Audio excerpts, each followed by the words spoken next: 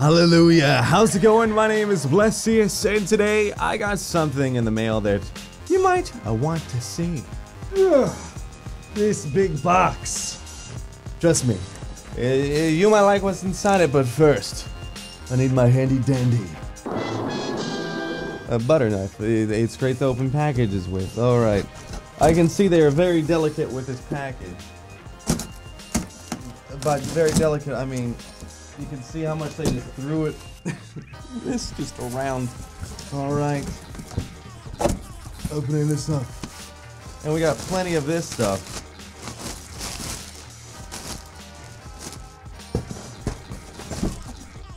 Does anyone need any air packages? Alright, ladies and gentlemen. Let's go. We got ourselves bum-ba-da-da, the brand new PS4 Pro. So let's just open this baby up and see how this thing handles.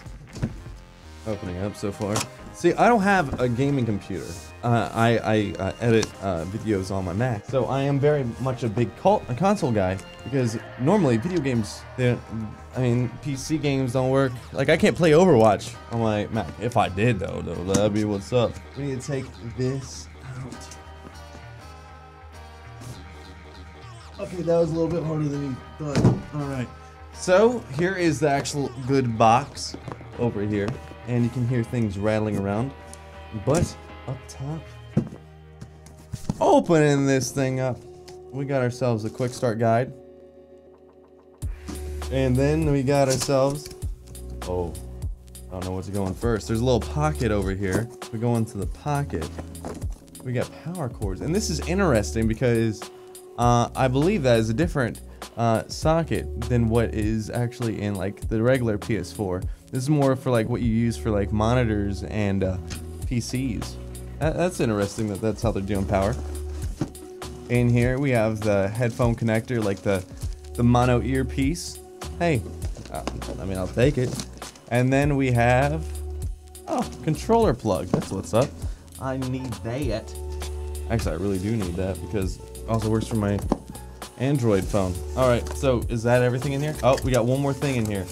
There's a secret compartment in here. How do we access it? Oh, this is something that I'm excited about. Okay, so we also got HDMI cord, which is always handy. And then we got I believe this is kind of redesigned a little bit. The newer edition PS4 DualShock controllers, and I believe the only thing that's different is just the light bar is just a little bit different with the touchpad. Like there's a little light in the touchpad. We'll see that in a little bit, but that's how it looks. It's nice. It's pretty good. No complaints on my part. All right, let's get to the good. Oh man, this thing is the best place to play. That better give me some free PlayStation Plus. Are you giving me that good PlayStation Plus? I don't know. Throw that over there. Is that it in here? Alright. Taking a peek at this bad boy. Boom. Now this is pretty. I don't know. It's like if you took a pizza and laid another pizza on it. And the back there has all the same plugs as the digital out, which I don't believe the Xbox One S has. You got the LAN. Only one. Wait, how many? Okay, so there's one USB in the front, or in the back, two in the front, and that is interesting. There's a huge bar for on and off. That's kind of crazy. So, I say we plug this in and see this baby light up.